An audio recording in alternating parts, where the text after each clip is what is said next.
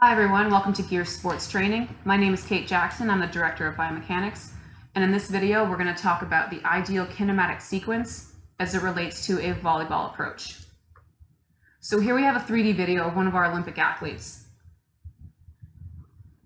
Every Olympic athlete that we've measured has demonstrated an ideal kinematic sequence.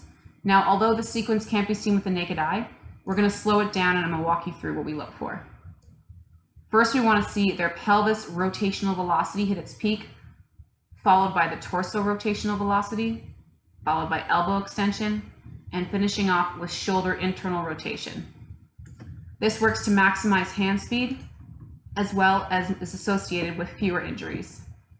Every Olympic athlete that we've measured has demonstrated this sequence, and a lot of the other athletes that we've measured who have higher incidences of low back and shoulder injuries are typically shown to have a kink or an inconsistency in their kinematic sequence. By knowing what this sequence is, it can help to maximize performance, as well as identify athletes that might have an elevated risk for injury.